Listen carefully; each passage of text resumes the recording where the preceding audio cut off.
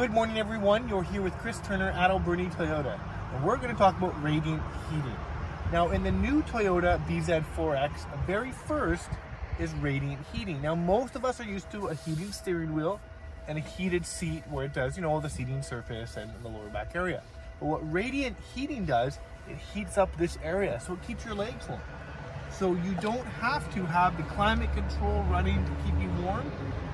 Have the heated seats, the heated steering wheel, the radiant heating on, and get a little bit further range in your Toyota bZ4X.